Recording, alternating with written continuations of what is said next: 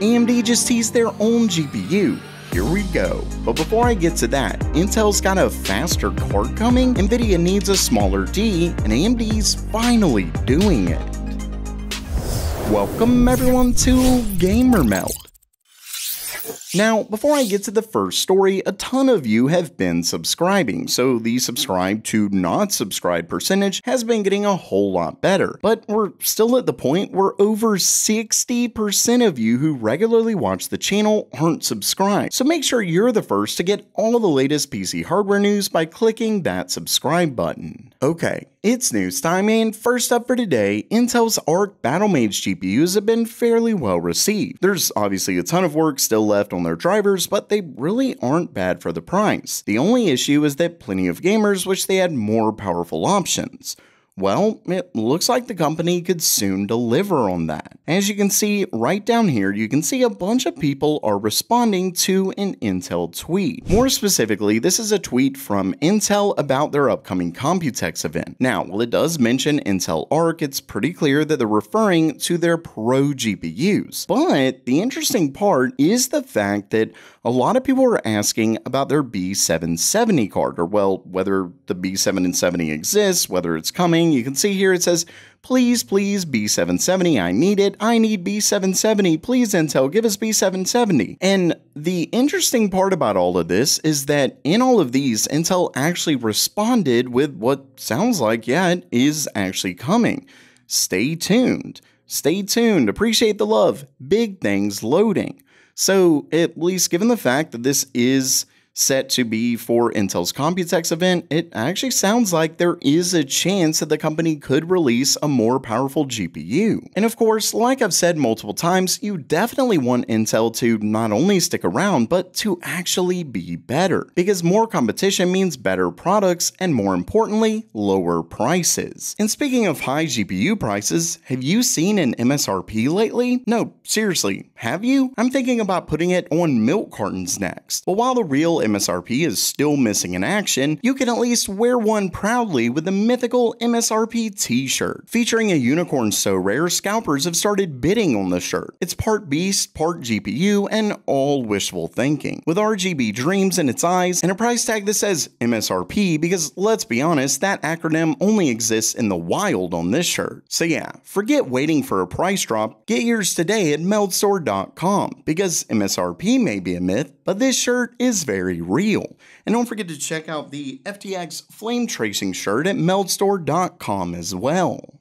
And next up for today, I recently went over a report claiming that the 5090D had been taken off store shelves in China. For those who don't know, the 5090D is a China-specific GPU meant to meet certain export requirements to China by the US government. Well, it looks like that may in fact be correct, and its replacement is set to be a massive decrease in performance. As you can see right down here, according to this leaker, so starting things off, the 5090D is apparently going down, if this is correct, from 21,760 CUDA cores to just 14,080 cores. Basically, like I said, it's going to be a huge decrease in performance, but it actually doesn't stop there. It says not only that, but the memory is also supposedly going to take a hit with a reduction in both memory interface and video memory capacity.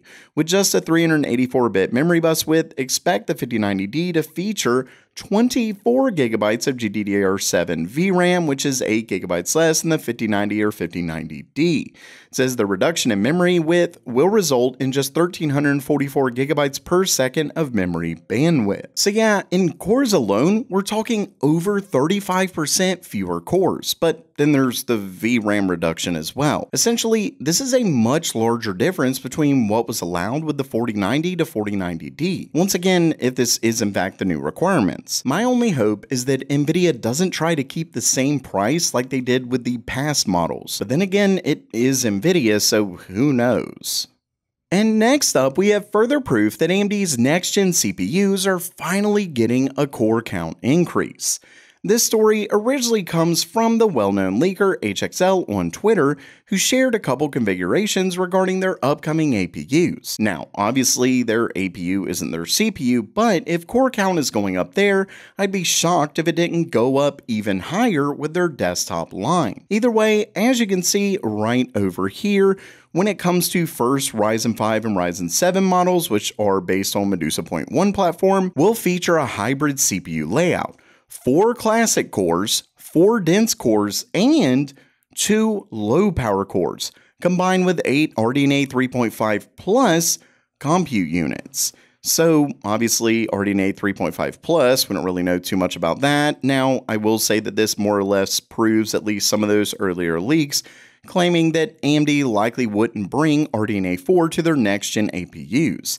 Either way, obviously, the really big thing here is the fact that we're looking at 3 different core types. Classic, of course, being just original full-on big core, then their dense core, and then a new low power core. Yeah, that's pretty interesting. I will say that I'm a little bit surprised that they're releasing a new low power core. Obviously, we don't know too much about it. Does it include hyper-threading, or are they going more Intel's route? I'm really not sure, but it definitely is interesting. But it actually gets even more interesting because obviously here we're only talking 10 cores, but it gets even better when we move to Ryzen 9. Because according to this, you can see that it actually adds an extra core complex die, or CCD. And they said presumably from the desktop line, which includes 12 additional cores. You can see it right here in the original tweet. It says 12C CCD plus the 4 classic cores, 4 dense cores, and then 2 low power cores, meaning a total of 22. And like I said, that heavily points to the leaks we've seen claiming that AMD's next-gen desktop would have more than 16 cores.